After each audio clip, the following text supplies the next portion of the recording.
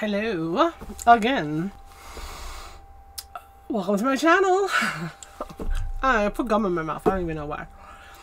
So let's see how much of a horse. I already feel like I need to just spit this out. But a girl, a game, and a goal. You are here at my channel. I am Dee, the girl.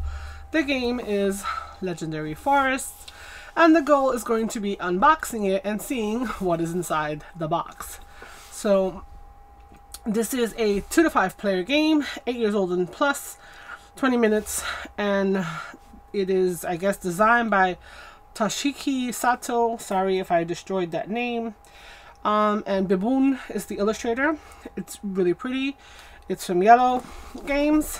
And on the back, nice little simple, draw a tile to grow your planet and create the most beautiful legendary forest of all. So it is obviously a tile laying, which is another one of my go-to favorites. I gotta spit this gum out.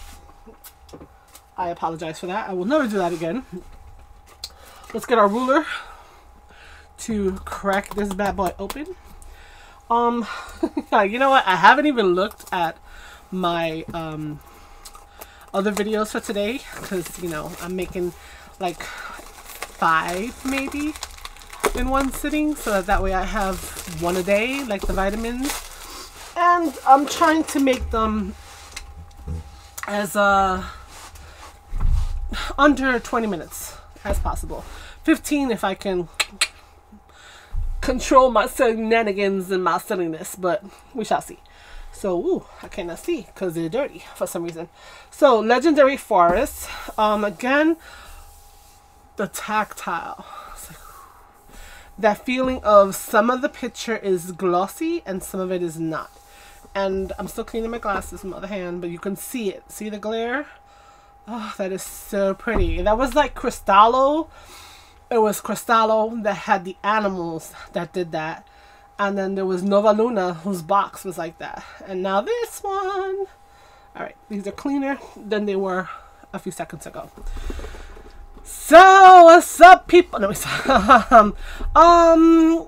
okay, let me just open it, because, you know, honestly, I don't know a whole bunch about this. I don't know why I don't know a whole bunch about this, but I know that I saw it played on Dice Tower. I think it was not played, but like reviewed, and you know how they usually do a little quick, this is what's all about. I believe it was Z Garcia who did it.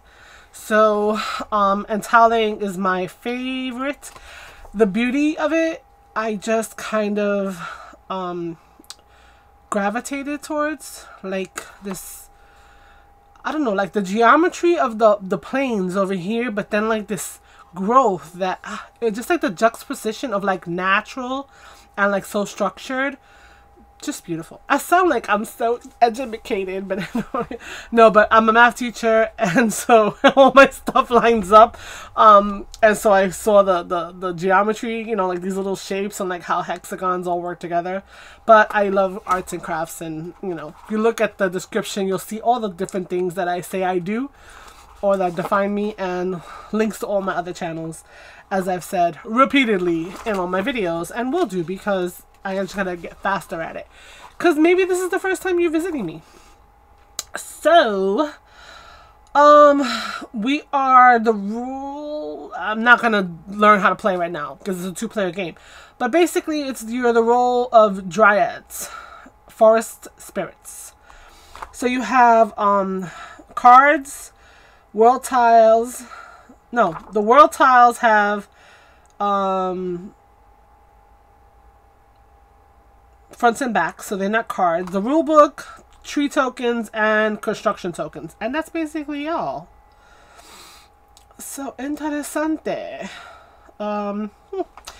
Describes a little bit more about what you see on the elements of the game. So 5 players is the maximum. So I see that there are 5 colors of these little druids, and the tree tokens. Victory points are scored. Construction tokens indicates who gets the tree first. Alright, then there's a setup, there's a course of the game, and you've got the little descriptions. Everything seems very clear. You have examples of what is good and what is not good. You have examples of how to, I guess, figure out how to calculate your victory points because of... So, I like it. It's nice and clear.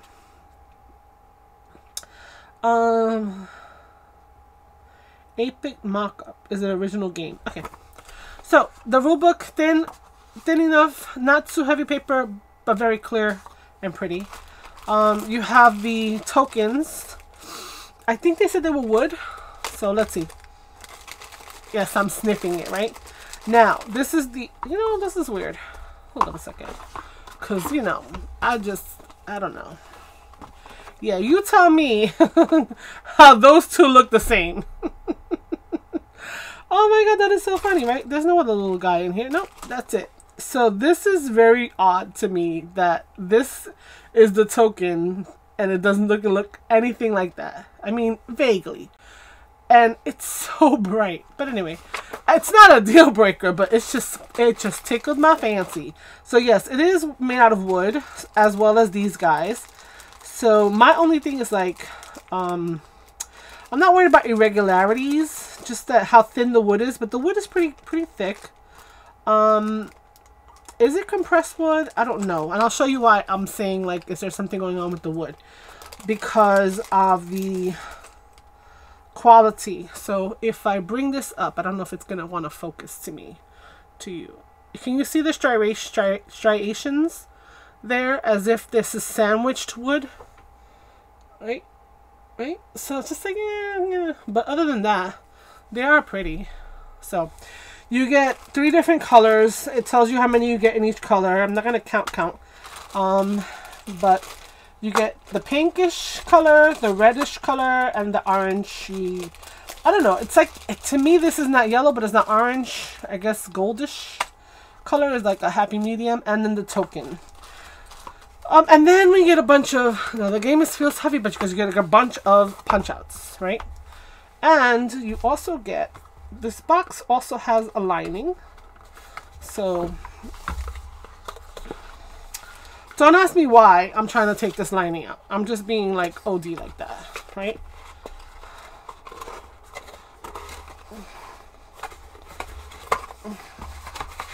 There's nothing in here, nothing behind there.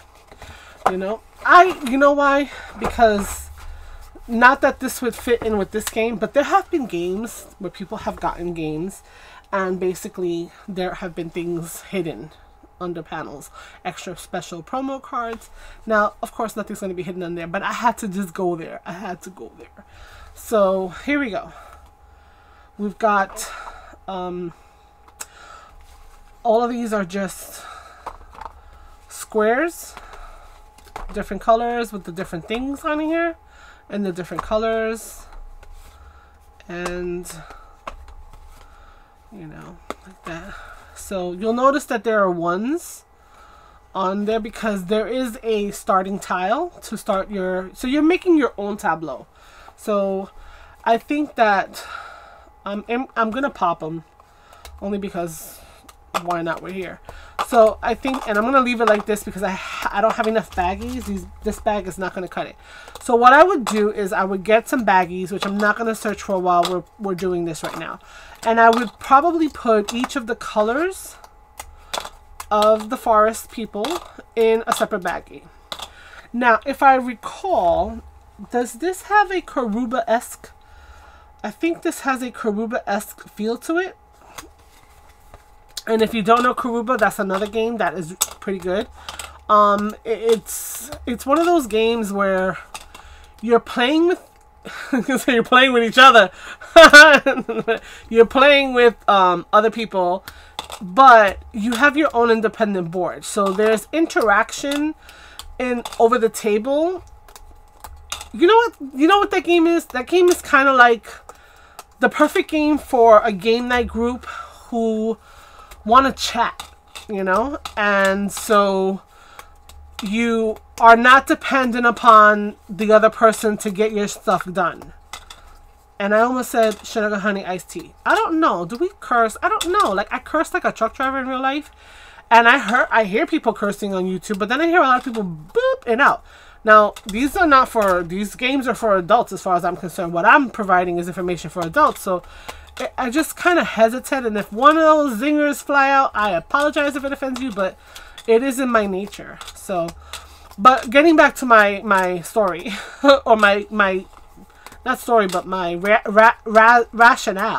reasoning, is that I had a game group, and there was like 8 or 10 of us that would get together, and there were 4 maybe who were kind of like, yeah, we're here to play, we want to play, let's get to playing. And then we had some that were more about like the snacks, and then we had some that wanted to chit chat. And it got to the point where, because we're teachers, and a lot of them were teachers, we'd spend like an hour like just complaining about the injustices and misrepresentations of teachers and how we were being treated. And of course, you're probably, maybe some of you are rolling your eyes because you think that teachers got it easy, and you have no sense of what's happening in reality. And you need to talk to a teacher and really get a sense of what happens sometimes to us. But anyway, that's a different story, and that's a different channel. That's for my blog, for my vlog. But if you're going to be in a group where you're going to be chatting a lot, games like this, Karuba, or games where you have your own board. So yes, you're playing a game together, and you all see like, this is so pretty, I want to keep it. But anyway, because this is the type of thing you can totally do something with if you're a crafter, and I would totally hold on to this in another lifetime. But I am trying to scale back because I have to move. But anyway, so getting back to my point of my story, right? Because I have a couple more minutes left, and then we can wrap this up because we've already looked at everything. But these type of games where they afford themselves to be playing the same game, competition against each other to see who's going to win, who's more clever, who's more precise to detail, who can, you know, puzzle it out better than the next person, are perfect when you have that game night where you guys are just like, you know, they want to chat. So I could sit there for a minute and really look at my board and ignore their conversation. And then when I'm done, because you know they're done, they're like, whatever, and they're chatting, move on to the next pull. So I believe this is like that. That you pull a card and everybody else has to place that same card. At least I think that's what I remember being. Yeah, there's an architect draws a world tile. So there is no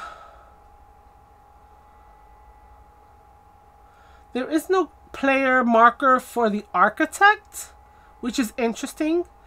I don't know if that rotates. Each turn. Yes. Does the architect change? I wonder. Let me take a quick look. Sorry.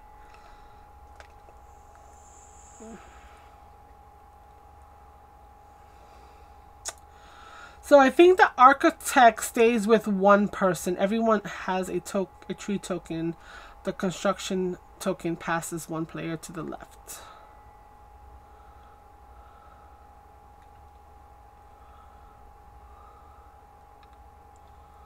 Alright, yeah. So this is kind of just like that. So if you're the architect and you're playing purple and you draw 16, everybody else draws 16. I'm assuming that they're all going to be similar. Yeah, like I'm going to find a matching tile to look at that now. Now that I think about it. Like here's another 16. So yeah, so these are 16s of 2 different colors, and I'll show you that in a minute. So the architect will pull the first one, and then everybody else will pull that same tile and place it on their tableau in any way, shape, and form. So that's a good one for those moments. The architect stays the same for the entire game. I was going to say, like, almost like this is kind of like the type of game that you can play remotely, because a person, but you have these little guys here, which then makes it a little harder. Because in Karuba, you can play that remotely. I'm like, send your most trusted person a full set of the tiles in a little envelope and say, hey, we're going to play Legendary Forest. grab your tiles out. But how they would mark the trees is another story. I guess it could be the person who's the architect, since you're the host.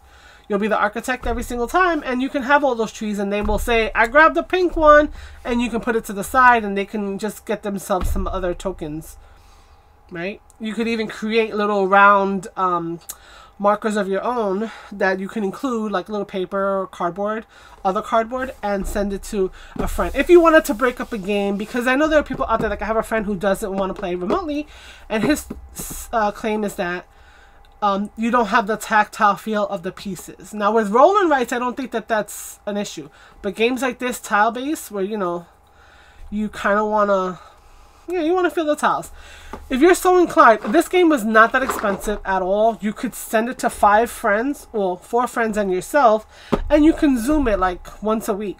And they would have the tactile experience of having the 25 tiles and some kind of marker that you would track, you know, as you went. And I don't know, it's an idea. So what do you think of my idea? Anyway, I think I'm going to stop there because I don't want to go past 20 minutes. I think we saw a good amount of what was in here. Components are pretty. There's enough for the 5 people. There is some organization that needs to be done inside the box, I think, to make it easier to take it out of the box, because if I had to then sort through this every single time, I might want to, you know, shoot myself in the head. But I'll get some baggies, and everything will be good to go. I would say you could put dividers in here as well, but then you'd have to like pick up all of them. I'm just, here's a bag, and call it a day. So if you have you played this game? Is it going to be worth my while? Is it very similar to Karuba? Let me know in the comments. And if not, I wish I could play it on stream, but I mean, we play Karuba. I gotta see. Who knows? Maybe I might get inventive and play this live on my Twitch stream. We shall see. We shall see. But regardless, play more games. And remember that board gaming is not a spectator sport. So you gotta grab those dice and play. And come back again. Check out what I have to unbox. Let's look inside the box. Let's even try to play a little solo. And I will catch you guys next time. So take it easy.